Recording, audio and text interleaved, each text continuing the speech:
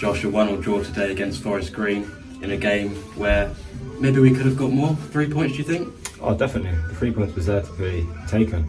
We didn't take our opportunities, and we should have.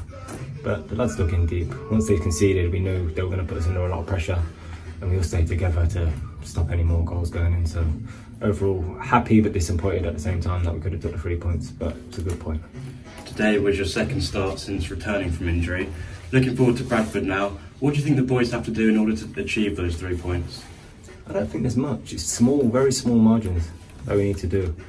Like just taking our chances when we get them. Early in the game today, early on, we had chances that we could have took, and we could have put them to bed early, but we just didn't take the chances and kind of kept them in the game. So I think just the little chances, and like defensively, we don't look like we're going to be broken down much.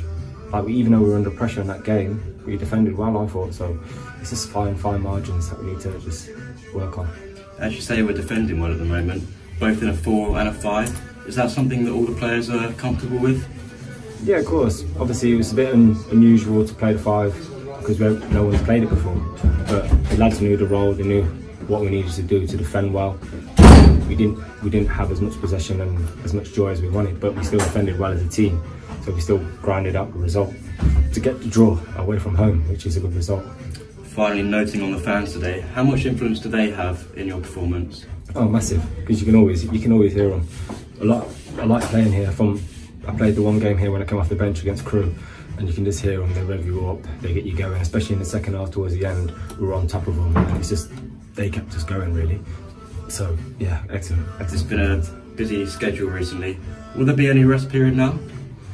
Yeah, the lads got a few days off, so we'll take our recovery, get back in next week, start working on towards the game against Bradford. So yeah, everyone's just getting our rest and getting ready to go again.